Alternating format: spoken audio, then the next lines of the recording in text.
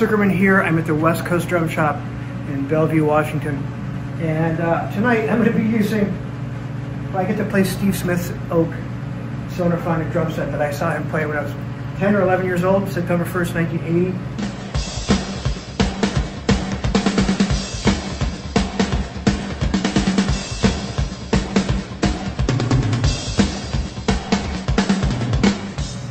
And here, I'll come around the front here a little bit.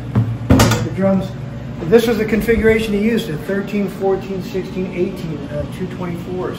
So these are the original drums, and you know, I don't even know what to do. I'm kind of freaking out. You know, this is like, you know, like playing Ringo's Ed Sullivan kit or something like that. And I was already a drummer when I saw him, but when I saw him play, that was it.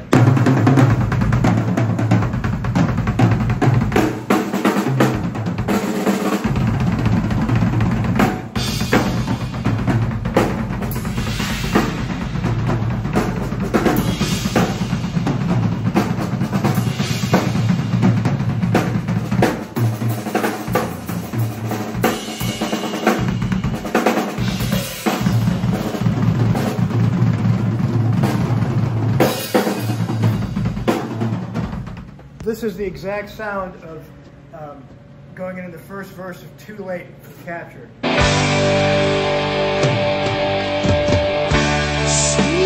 1, 2.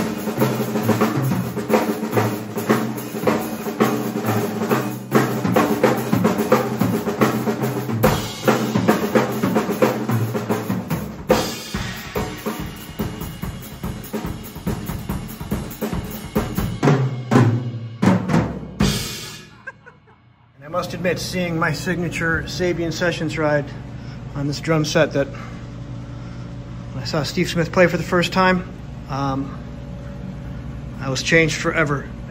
I'm just going to be freaking out here and making sure my heart doesn't explode. This is super cool for me. Cheers.